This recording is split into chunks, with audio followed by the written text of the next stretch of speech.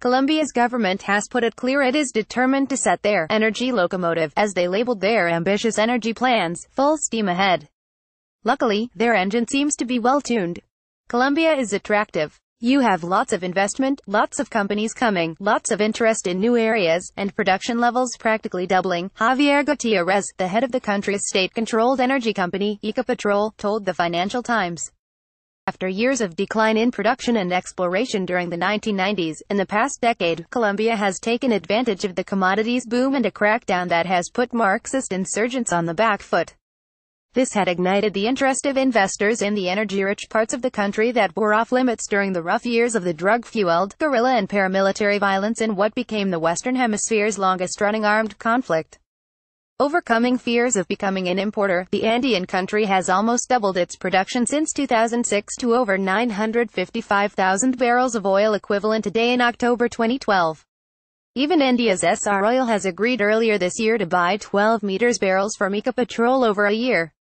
The oil and mining boom that has transformed Colombia into the region's fourth-largest oil producer and the world's fourth-largest exporter of coal in recent years has made it one of Latin America's sweetest spots for energy investments. Colombia has current proven reserves of 2.3 billion barrels and prospective of between 7.7 billion and 41 billion barrels, according to the Energy Ministry.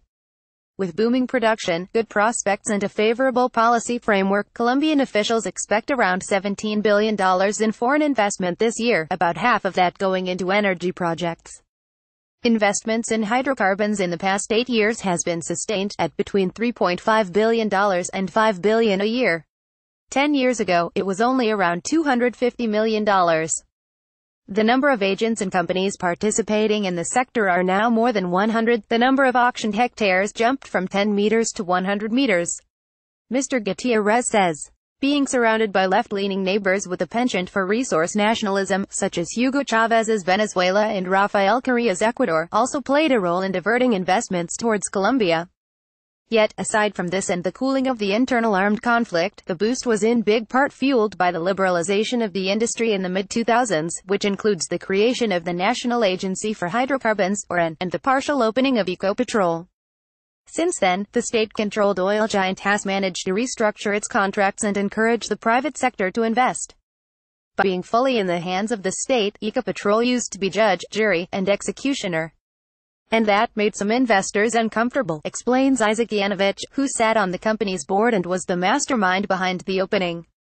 With Mr. Gutierrez at the helm, Ecopetrol has increased production 16% a year since 2008 and is now among the best-performing energy groups in Latin America, trailing just behind Brazil's Petrobras, Venezuela's PDVSA, and Mexico's Pemex.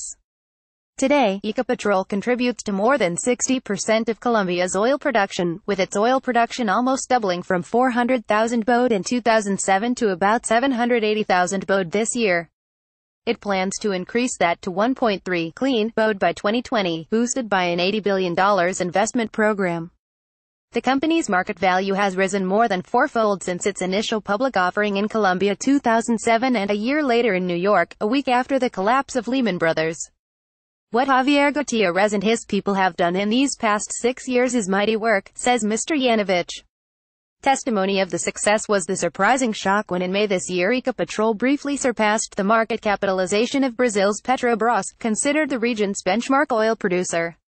The Colombian government still holds an 88.5% stake in the company, with the rest publicly traded. But the company still has wiggle room for a further 8.5% issuance. We are following a model similar to Norway's Statoil, explains Mr. Gutierrez, and it seems to be working. In recent years between 600 and 900 wells have been drilled in the country.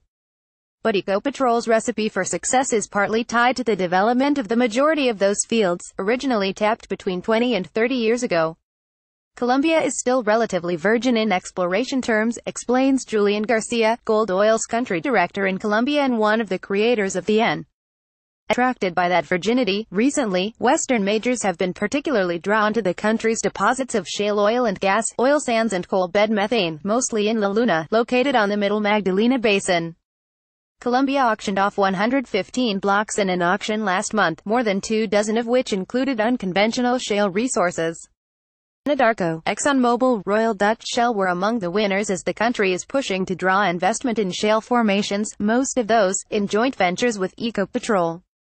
In this latest round, part of the major players that have once lost interest in Colombia are back, says Mr. Gutierrez.